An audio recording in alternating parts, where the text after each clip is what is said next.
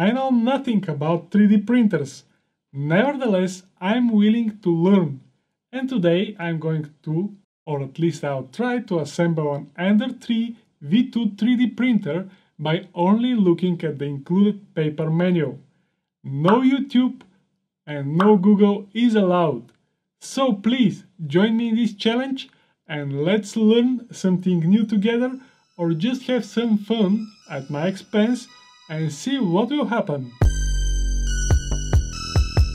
Hello, KPeyanski is here. Like I said, 3D printers are not my strong side, if I have a strong side at all. But fortunately enough, I have one brand new 3D printer right here. It turns out that the Ender3 V2 is one of the best 3D printers that you can buy under $300. Also, this printer was recommended to me by my YouTube buddy Matt from Not Enough Tech, who, unlike me, owns a 3D printing black belt. However, the recommendation is one thing, and printer assembly and first 3D print is whole another story. Unlike the regular printers, where you just have to plug and print, with the 3D printers you receive this. And if you are good with IKEA products assembly, you'll be ready in no time. Or maybe not. So, assembling by a noob of an Ender3 V2 3D printer. Here we go! Believe it or not, the first page of the manual was the most difficult for me. I was not quite sure which exact aluminum profiles I have to use for the Z-axis. The Ender3 V2 have 4 of these and they are just different in size, so one big part of my 3D printer assembly journey was spent here on the first page of the manual. I was very close to just quickly check the YouTube for that. Fortunately, I resist on that temptation and I even choose the right parts, because I remember that the printer is taller than wider and I took the longest aluminum profiles. I even managed to place the left and right profile on their correct places thanks to the hose and the manual. It will be so much easier for the Creality, that is the vendor of the Ender3 printer, to mark the profiles with one little L and R somewhere on them. After that, everything started to happening. It even went smooth until I realized that I mounted everything backwards. My fault, and not the manual. My fault. It was my bad.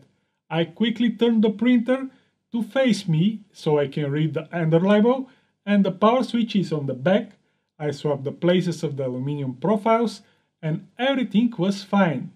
For now, I managed to mount the Z-axis limit switch module, where I just have to loosen the 2 screws and T-nuts and to align it with the left Z-axis aluminum profile. The second step is to mount the Z-axis motor and the T-type screw. That was easy, except that nowhere in the manual it is stated that you have to remove the rubber cover of the T-type screw, and I initially thought that it must stay as it is. Step 3 was to install the pneumatic joint, X-E-axis kit and synchronous belt.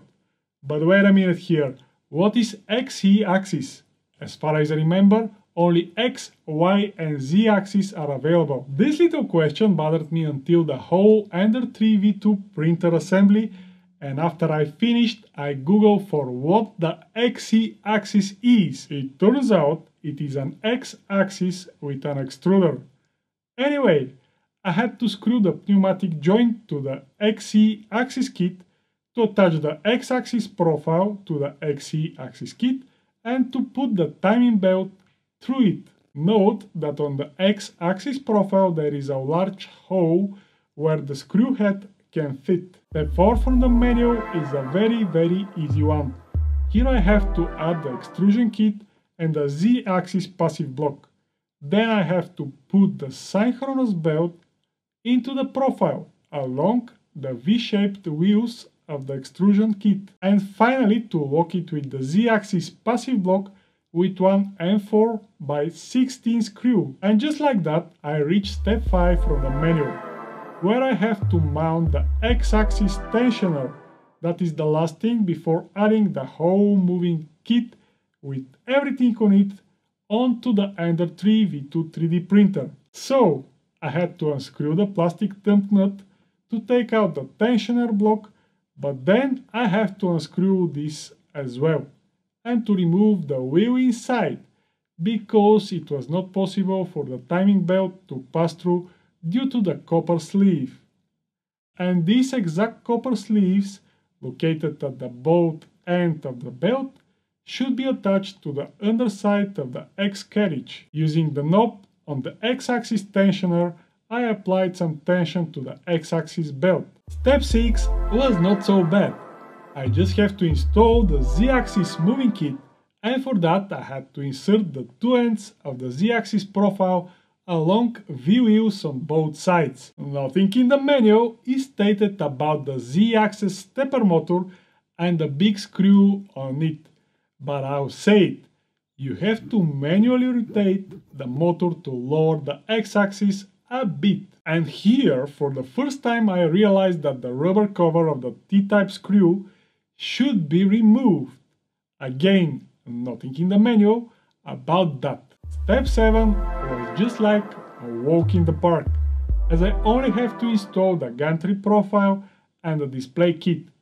Nothing wrong with the manual here, just to mention that the display should be on the right side of the printer. That means when the Ender label and logo are faced towards you, and you are able to read them normally. Step 8 is even more trivial, and I only have to install the material rack, gantry cover and indication knob, as well as the 2020 profile cover on both sides. Note that I placed the material rack on the right side where it should be mounted on the left side.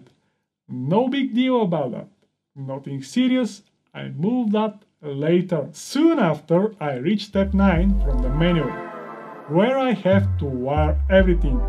And here the vendor of the Ender3 V2 printer, Creality, did a very good job, as every cable have a little clip on it with a letter. So I just have to grab that letter and to check in the manual picture where this letter should be connected. I also have to insert the Teflon tube into the pneumatic connector and to insert the blue clamp. No, not like that.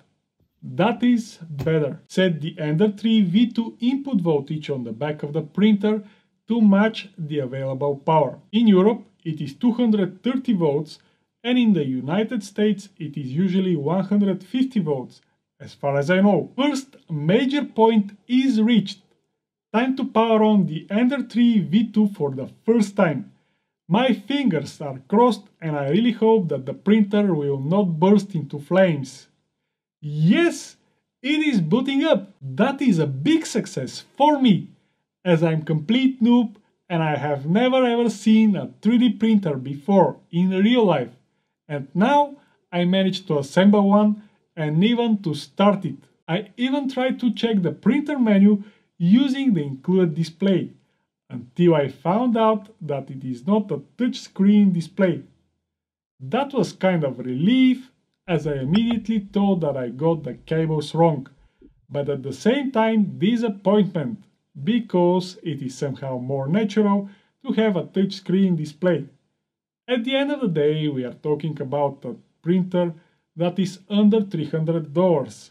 And touchscreen is not such a big deal. And just when I thought that I made it and everything hard was left behind, I faced another big, very big issue.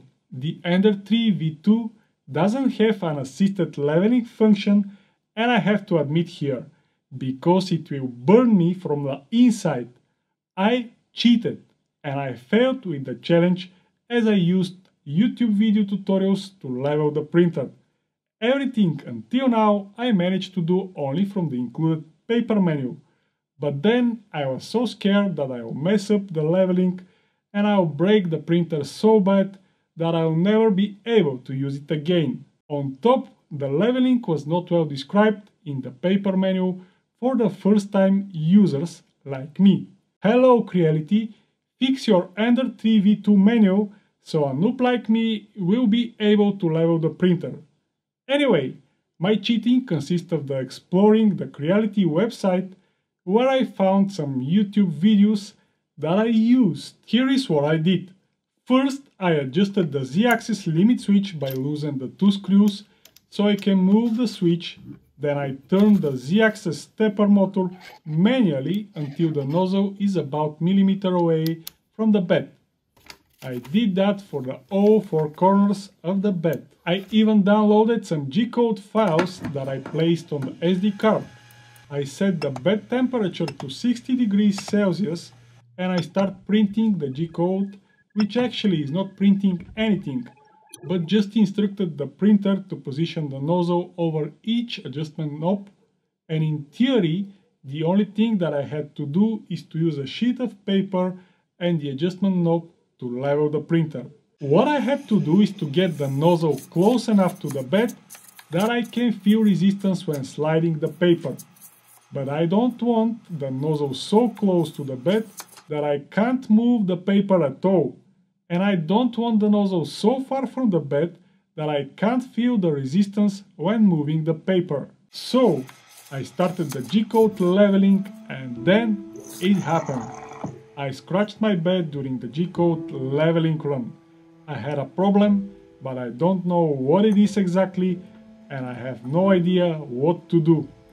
I initially thought that my Z-axis limit switch adjustment was not okay, so I did that again, but everything seems fine there. Then I blamed the G-code file, so I searched for another one that is exactly for the Ender3 V2 with firmware 1.0.2, which is my printer firmware.